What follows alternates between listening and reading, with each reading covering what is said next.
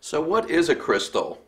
Scientists would say that any rock or gemstone that has flat facets on it would be a crystal. But it goes even further than that. So in essence, all of the rocks of the earth are crystals at some level. But the easiest ones to collect are probably quartz crystals, like this one from Arkansas. This particular one was dug out of the ground near Hot Springs, Arkansas, cleaned off, and it's done. This is the way nature made it millions and millions of years ago. Quartz crystals are probably the most abundant crystals. They're the easiest to find, and in some ways, they're the easiest to dig.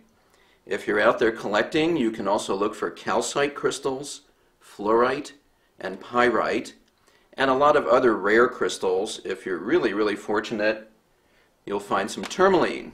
This is a beautiful pink tourmaline from Brazil, but they also find them in Southern California. So whatever kind of crystals you're looking for, you've got a bit of a job in front of you. This is all about digging up rocks out of the ground.